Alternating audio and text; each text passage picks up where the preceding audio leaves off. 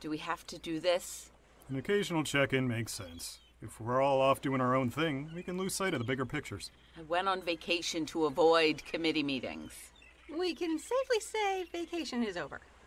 Are we ready, everyone? Sure. Let's end it quickly. All right. First question. Arturo, how is your leg? I'm pretty sure it's sprained, not broken. I'll still need to take it easy for a few days at least, and I know that's less than ideal. You're fine, big guy. You do what you can. Agreed. You've been working on the shelters, and that's something we're going to need when the weather gets bad. I've got a roof over a small section, and it's reasonably watertight. How big are we planning to make this, though? That's a good point. We have a lot of this island to explore yet. It might make more sense to have the shelter somewhere else. So I don't know if we want to waste too much effort. Yeah, but if the rain starts, we're going to want it to be big enough that we're not all standing on top of each other. Arturo, what do you think? You're doing the bulk of the building. It's probably the best use of my time to keep building here for now, but I'll start thinking about making it easier to take down and move if need be. Sounds good? I guess. Works for me. Okay, so that's shelter for the moment. Can we... never mind. What is it? Forget it. No, come on. Guys, I know we need to make sure we're going to be okay no matter how long we end up stranded here, but look, we've only been here a few days. When we talk about moving the shelter and exploring the island, I feel like the rest of you have given up hope that anyone's coming to help us. Oh, Carla. I can't speak for everyone, but I haven't given up on anything. I just can't sit around waiting and hoping. Building the shelter is in my control. And Nancy and I have been working on getting us out of here. While one of us was fishing, the other was moving stones and sticks to the beach. We've got the word help spelled out in 20-foot letters. Does that actually work? No idea, but it's the best we can do at the moment. What about the signal fire? That's a project. The cooking fire is one thing, but we're going to need a lot of wood for a signal fire, and I've used most of what we found so far on the shelter. And the rest of the wood is on trees which have all the fruit on them. Not that we could cut those trees down easily with what we have. I'm sure you can make an axe with a stick and a rock, but I don't know how to do that. But speaking of the fruit trees, we should check on our food stores. Well, we have all the coconuts we could ever want. True, but be careful with that. Coconuts have a lot of potassium. You'll give yourself a heart attack if you eat more than one every other day. Also, all the coconuts we could ever want is very quickly becoming 0 coconuts. I didn't like them much before we got here. And when we get off the island, I swear I'm never having one again unless it's in a pina colada. I agree that food variety is important, but the fishing has been less than ideal. We caught 1 fish in 3 days' time. We might have better luck with looking for clams and other shellfish. Fishing is great if you have the tools for it, but right now we very much don't. Yeah, but there's a problem with that. I'm allergic to shellfish. Well, crap. Yeah, I am really not suited for being shipwrecked on a deserted island. Are any of us? But not to sound callous or anything, but shellfish can still be an option for the rest of us, right? We'll need to watch what we're cooking on. Probably shouldn't cook the clams on the same rock we cook the fish on. I super mega hate the fact that rocks are our normal cooking surfaces now. So we have coconuts, fish when we can get them, clams if we can find them, and only for most of us. Any other thoughts? I can throw a rock at a seagull. We're eating seagulls now. For all the fries those jerks stole from me over the years, I'm okay with it. I've been pescatarian for the last 10 years, but I can put that aside until we get off the island.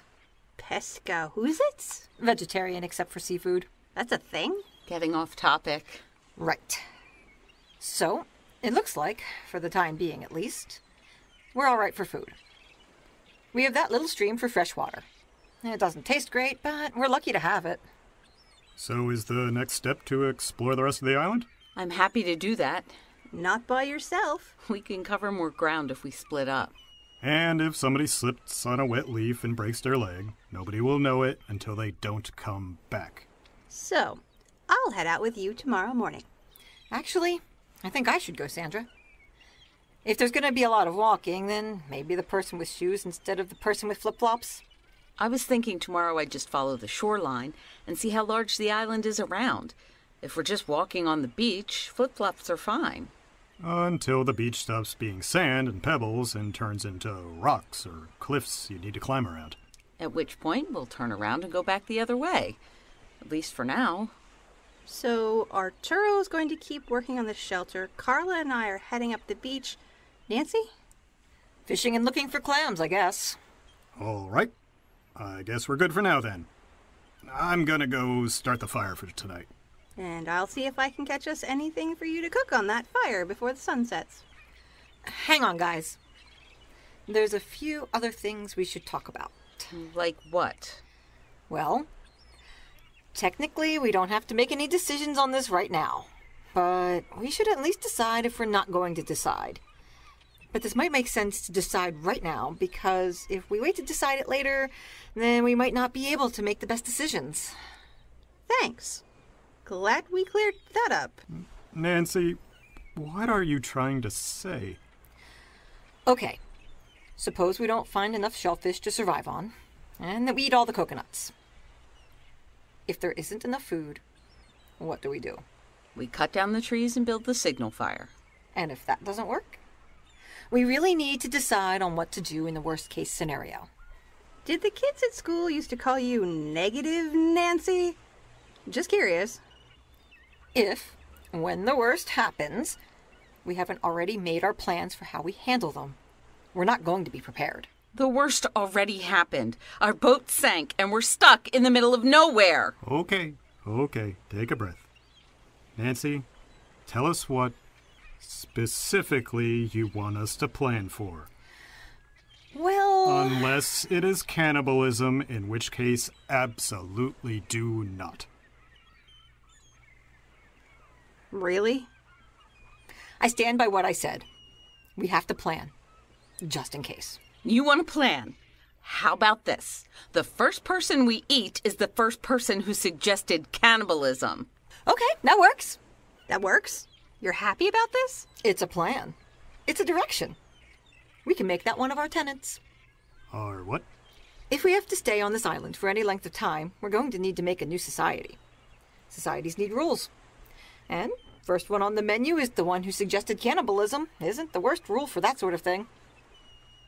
Since when are we starting a new society? Hopefully never. But, like I say, if we do need to do that, I'd like to have a plan going into it. By the way, Arturo, what are your thoughts on having a harem? Say that again? Or don't. I wouldn't mind hearing the answer. No harems! Okay.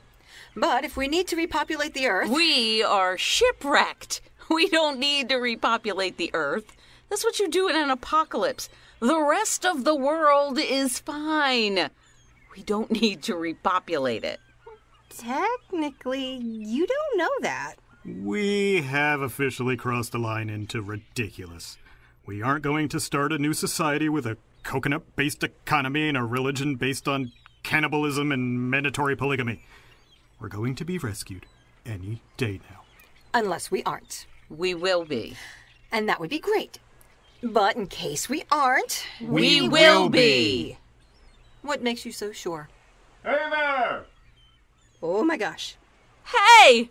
Hello! We're here! Was that your lifeboat I saw on the shore back there? Anybody hurt? I got a sprained ankle, but I'm okay. Can you make it to my canoe? I'll take you over to the other side of the island. We've got a doctor who can see you. You couldn't keep me out of that canoe if you chopped off my legs.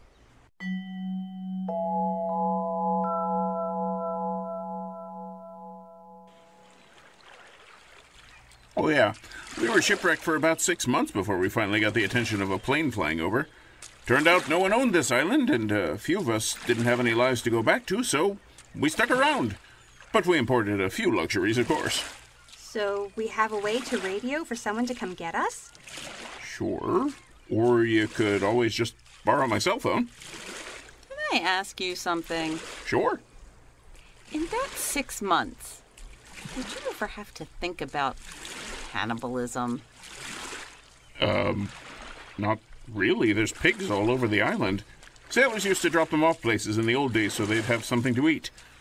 We had one guy who had to stop eating kosher, but that's about it. Anything we should know about life in this new society? Pretty normal, all things considered. I mean, we don't have room for a prison or anything, so on Friday nights we do hunt the lawbreakers for sport. You're kidding, right? Sure. You've been listening to Plan for the Worst, produced by Seat of Our Pants players, written and directed by Dan Wenzel. Carla was Jill Wenzel. Arturo was Adam Gastonguay. Sandra was Liz Music. Nancy was Andy Gastonguay. And the Islander was Dan Wenzel. Music and sound effects by www.freesfx.co.uk. Thanks for listening, everybody. We'll talk to you later. Special thanks to all of our Patreon supporters. Super special thanks to that individual who is supporting us at the Founder of the Feast level. If you have not yet joined up as one of our Patreon supporters, please consider doing so. Patreon.com/seatofourpantsplayers.